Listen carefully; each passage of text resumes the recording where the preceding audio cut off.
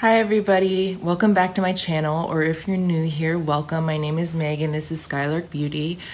Today I'm going to be going over my weekly obsessions, and sometimes I have fails, but this week I don't have any. I actually only have products that I really like. So without further ado, let's get started. My first like of the week, actually of the last 2 weeks, is this Modessa travel mirror. So it's like padded faux leather, and then you open it and the mirror's right here, and you can set it at different angles depending on what you need. And the mirror quality itself is great, and I don't worry about breaking it. It's really sturdy and it works really well because I go back and forth between my parents' house and everything like that. So it's nice to have a big old travel size mirror the size of my face that I can really see what's going on when I put my makeup on, and it's so compact and it just fits in my tote bag like boop, and I just enjoy it and love it so much. The second product that I've really been enjoying that I wasn't sure if I was going to enjoy or not is the Pür Litmist illuminating setting spray. It looks like this. Cap's not on all the way. And the sprayer is interesting. It's a big fat sprayer like this. And the first few times I used it, I was not happy because the sprayer kept getting like stuck and then it would pop up randomly, and it was not, I couldn't just spray like this. But now I can for some reason. I guess I had to break it in or something. But I do like the spray on this. You have to hold it kind of far away or else it is a little too aggressive. But I really like the way that it's not offensive smelling. It really works well. And you have a little ball in here so that you do have to shake it up because it is illuminating, and it has tiny little shimmer particles in it that you can see that are moving around. But I really like it, and it has something called blue light defense. So essentially you spray it on your face, and then when you're using electronics and things like that, it won't damage your skin or anything like that. So I know a lot of things are anti-blue light. Yeah, so this is an anti-blue light illuminating setting spray, and I highly suggest it now that the pump's working. Speaking of anti-blue light, I have these bad boys that are pretty cool that I got from Amazon because sleep hygiene is a big thing that I think people need to work on, including myself. People don't realize how important it is in order to get a good night's sleep. Now these bad boys I got on Amazon, and that's really dirty, hold on.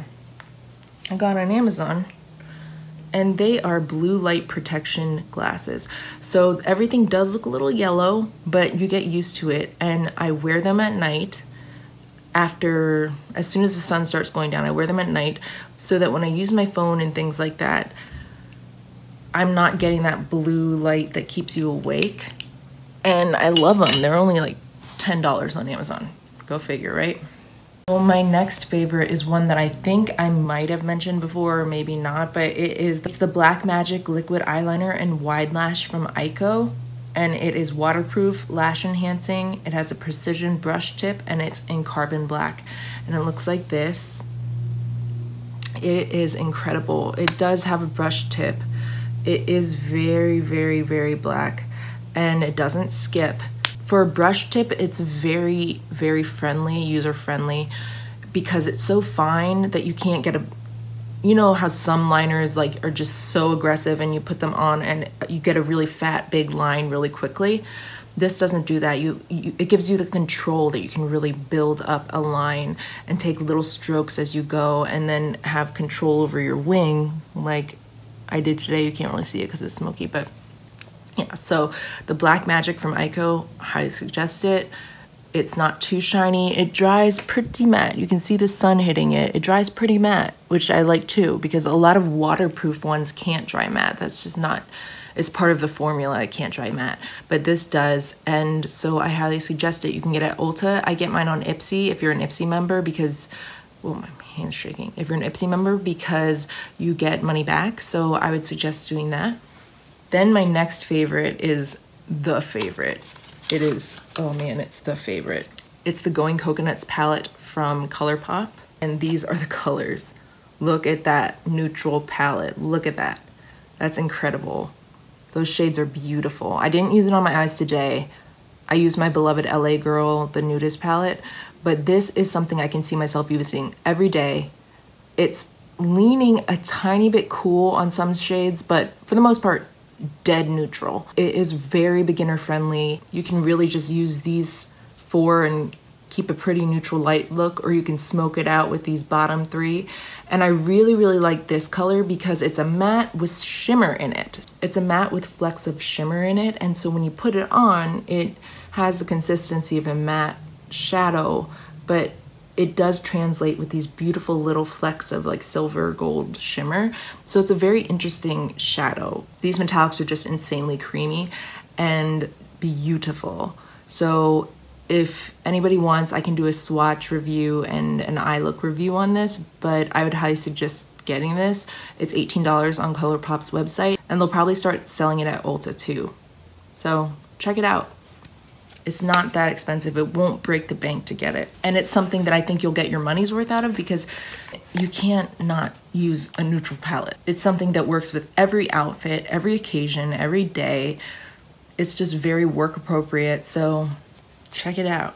Then this product goes along with it. It's part of the same line. It's the ColourPop Coconuts Bronzer. Now there's two shades. This one is Coconut Beach. This is what it looks like. So it looks really dark, and it is kind of dark. I'm wearing it today, but what I do is I dip in and really tap off my brush before I go in and try and chisel out those cheeks and my forehead. It's a perfect neutral bronzer that you can actually use for contour as well. So I would suggest it for either or.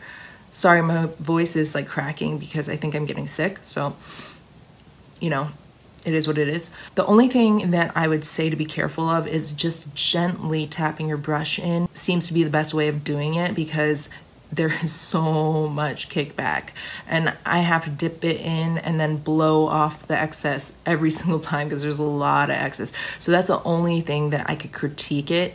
I love the color, I love the consistency, I love how evenly it goes on. The one thing that I would take points away from it is how powdery and kickbacky it is, because I don't know how fast I'm gonna go through this because I have Spectacle from ColourPop, and that bronzer doesn't go through very quickly, and it's not very powdery either.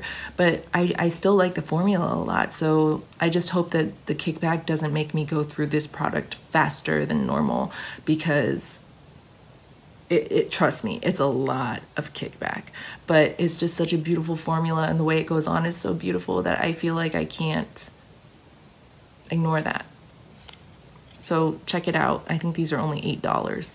Beautiful bronzer. You can get this one or the warmer tone one. Then for my final favorite of the week, or update of the week rather, I'm going to talk about the Revolution Forever Flawless palette. Look how gorgeous this is. It's marble. It's marble. It's plastic, but you get a mirror. And look at these shades. Oh my gosh. So if you're getting tired of the warms and things like that, I understand that, but there's some cooler tones over here. As I put my finger in that eyeshadow, there's some cooler tones over here on this side, and then there's some pops of warmer shadows right here, but for the most part it is kind of leaning neutral, and the pinks obviously not so much. But if you cover those two pinks up, if you cover those two pinks up, it's a pretty neutral palette. See what I'm saying? The quality of these shadows is incredible. I think this was like $15, and you get so many shadows, and I've created a multitude of looks, and I really like them. There's not much kickback, and the quality is just so impressive for how cheap the palette was. I've always liked Revolution Beauty, and I think that they're only going up from where they started.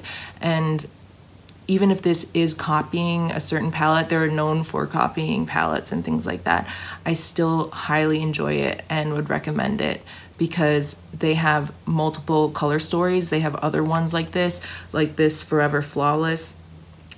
Oh, I'm sorry, this is Forever Flawless Decadent. So they have a Forever Flawless collection of different color schemes like this, and this one is called Decadent. So there are other ones, maybe I'll put them up on the screen. I don't know. Depends on how much energy I have. But anyway, so this is Decadent. And like I said, Great color story, leaning towards neutral. Great satiny, creamy pigment and not much kickback. So check these out. I got mine at Ulta, and I like getting things at Ulta because of the point system, but you could also get it from Makeup Revolution online, their site, I believe. So that wraps up my weekly update for this week. Pretty soon I'm going to be doing, oh wow, I think I'm going to do a monthly favorites here next week sometime after Thanksgiving. I hope everyone has a great Thanksgiving, great holiday, just a great time with their family or friends. And with that, I will see you in my next video. Thanks, bye.